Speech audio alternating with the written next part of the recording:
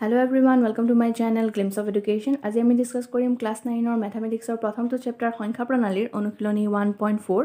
অনুশীলনী 1.4 অৰ question number 1 টো already আগৰ ভিডিঅ'ত ডিসকাস কৰা হৈছে আপোনালোকে যদি ভিডিঅ'টো চোৱা নাই তেন্তে মই তাৰ লিংক ডেসক্ৰিপচন বক্সত দি দিম নহলে ওপৰত থকা আই বাটনত ক্লিক কৰি আপোনালোকে ভিডিঅ'টো চাই ল'ব পাৰে সো আজি আমি ডিসকাস কৰিম অনুশীলনী 1.4 অৰ question number 2 so question number 2 দিছে 4.26 বাৰ সংখ্যাটো চতুৰ্থ দশমিক স্থানলৈ সংখ্যা ৰেখাত প্ৰদৰ্শন কৰা So ইয়াতে আমি দেখিছো যে সংখ্যাটো কি আছে 4.26 বার অৰ্থাৎ এই সংখ্যাটো দশমিকৰ পিছত 2626 এনে ধৰণে বাঢ়ি যাব কাৰণ ইয়াত সংখ্যা দুটাৰ ওপৰত কি আছে বাৰ সো সংখ্যাটো এনে ধৰণৰ হ'ব 4.2626 এনে ধৰণে যাব সংখ্যাটো কিন্তু আমাক কি কৈছে যে এই সংখ্যাটো চতুৰ্থ দশমিক স্থানলৈ অৰ্থাৎ দশমিকৰ পিছত চাৰিটা সংখ্যালৈ অৰ্থাৎ ইয়াত কি হ'ব যে 2626 এই সংখ্যাটোলৈকে আমি কি কৰিব লাগিব সংখ্যা ৰেখাত উপস্থাপন কৰি দেখাব লাগিব সো আমি জানো যে এনে ধৰণৰ সংখ্যাবিলাক সংখ্যা ৰেখাত উপস্থাপন কৰিবলৈ আমি ক্ৰমাগত পৰিবৰ্ধন নিয়মৰ সহায় লওঁ সো তেনে ক্ষেত্ৰত কি হয় যে দশমিকৰ পিছত যেটা সংখ্যা আমাক সংখ্যা ৰেখাত প্ৰদৰ্শন কৰি দেখাবলৈ দিয়ে আমি হিমানডালে সংখ্যা ৰেখা অঙ্কন কৰো সো যেহেতু ইয়াত 2626 এই চাৰিটা সংখ্যালৈকে আমাক সংখ্যা ৰেখা দেখাবলৈ দিছে সো ইয়াতে চাৰিডাল সংখ্যা ৰেখা বহিব সো প্ৰথমতে আমি প্ৰথমডাল সংখ্যা ৰেখা ড্ৰ কৰিবৰ কাৰণে কি কৰিম যে ইয়াতে দশমিকৰ আগত সংখ্যা কি আছে 4 অৰ্থাৎ ইয়াত পূৰ্ণ সংখ্যা আছে 4 সো ইয়াৰ পাছৰ পূৰ্ণ সংখ্যাটো আমি জানো যে কি হয় 5 সো প্ৰথমতে আমি 4 ৰ পৰা 5 লৈকে সংখ্যাবিলাক আৰু তাৰ লগতে মাজত থকা দশমিকবিলাক বহুৱাম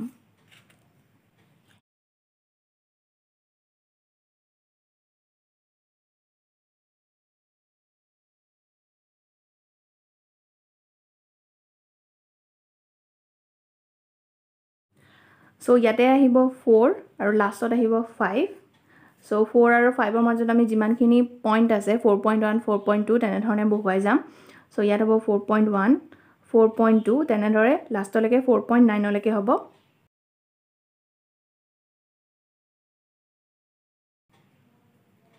4.9 so এনে ধৰে আমি সংখ্যাখিনি বহুৱালো এতিয়া ইয়াত আমি সংখ্যাটো কি পাইছো যে 4.2626 so দশমিকৰ পিছত কি আছে যে 2 আছে so 4.2 সংখ্যাটো ক'ত হ'ল এটো সংখ্যা যেহেতু ইয়াত 2626 আছে মানে 4.2 কে সংখ্যাটো ডাঙৰ হ'ব কিন্তু 4.3 কে সৰু হ'ব সো আমি এই 4.2 ৰ পৰা 4.3 মাজৰ যোনখিনি অংশ সেইখিনি আমি বৰ্ধিত ৰূপত ইয়াত দেখুৱাম সো নেক্সট ষ্টেপত আমি কি কৰিম যে 4.2 আৰু 4.3 টো ইয়াত যেনেকৈ আমি 4 আৰু 5 টো এনেকৈ দেখুৱাইছো সো তেনেদৰে আমি 4.2 আৰু 4.3 টো দেখুৱাম আৰু তাৰ মাজৰ পইণ্টখিনি ড্ৰ কৰিম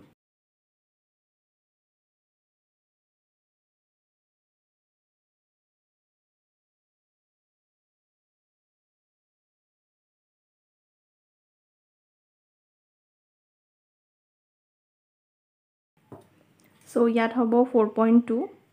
আৰু ইয়াত হ'ব 4.3 সো মাজৰ সংখ্যাখিনি আমি বহুৱাম 4.21 4.22 4.23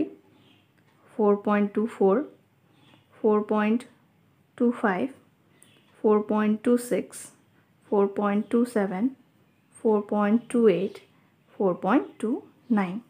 সো এনেদৰে আমি সংখ্যাখিনি বহুৱালো তাৰ পিছৰ ষ্টেপত আমি কি কৰিব লাগিব ইয়াত আমি সংখ্যাটো কি পাইছো 4.26 সো 4.26 সংখ্যাটো ক'ত আছে ইয়াত এটো হ'ল 4.26 তাৰ পিছত যেহেতু 26 ৰ পিছত আৰু এটা 26 আছে অৰ্থাৎ 4.26 তকৈ সংখ্যাটো ডাঙৰ হ'ব সো সংখ্যাটো আমি কোৰ মাজত পাম 4.26 আৰু 4.27 ৰ মাজত পাম সো এইখিনি আমি বৰ্ধিত ৰূপত দেখাব লাগিব সো ইয়াতে আমি কি কৰিছিলো যে 4.2 আৰু 4.3 এই অংকটো বৰ্ধিত ৰূপত দেখাইছিলো সো ইয়াতে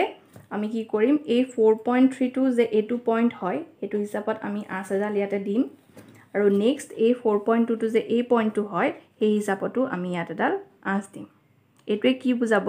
যে 4.2 আৰু 4.3 এই যোনখিনি অংশ সেইখিনি ইয়াত আমি এনে ধৰণে দেখুৱালো নেক্সট আমি কি দেখুৱাম 4.26 আৰু 4.27 এই অংশখিনি ইয়াত বৰ্ধিত ৰূপত দেখুৱাম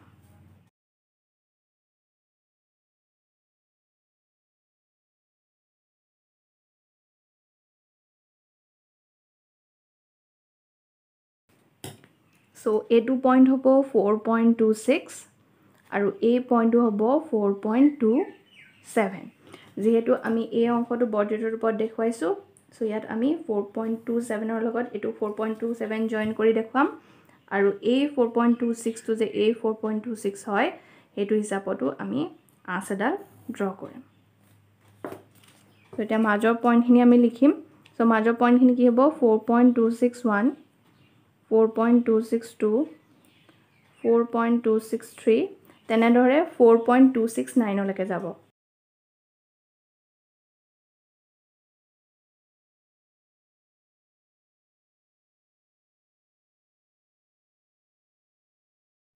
সো এনেদৰে আমি 4.269 লৈকে লিখিছো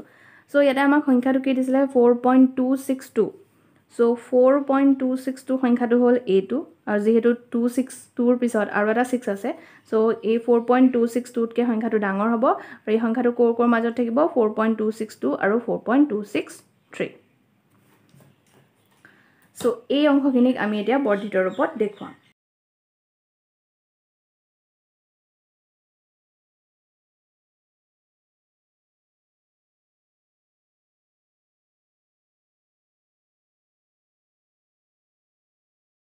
সো ইয়াৰ আগৰ সংখ্যা ৰেখাডাললৈকে আমি কি কৰিছিলো যে সংখ্যাবিলাক সংখ্যা ৰেখাৰ তলত চিন দি পেলাই বহুৱাইছিলো সো ইয়াতে আমি অল্টাৰনেট কে অৰ্থাৎ এটা ওপৰত এটা তলত তেনেকে বহুৱাইছো কাৰণ ইয়াতে সংখ্যাবিলাক অলপ ডাঙৰ হ'ব 4.262 তাৰ পিছত 1 2 3 4 তেনেকে আহিব সো সংখ্যাবিলাক লিখোতে অলপ থেপাথেপি হ'ব সেই কাৰণে আমি অল্টাৰনেটিভ কে লিখিছো সো কোনোবাই যদি এই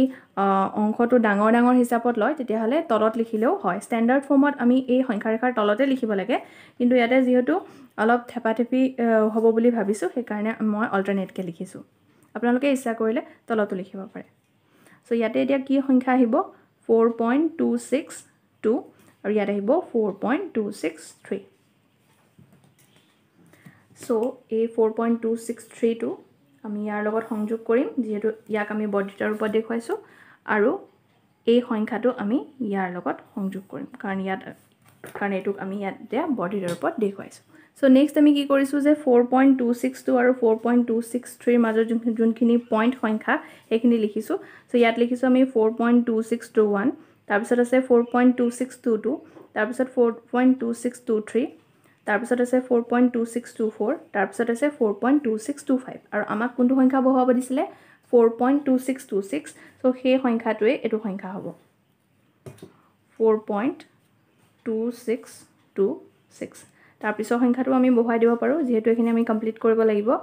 সো ইয়াতে 4.2627 তাৰ পিছত আহিব 4.2628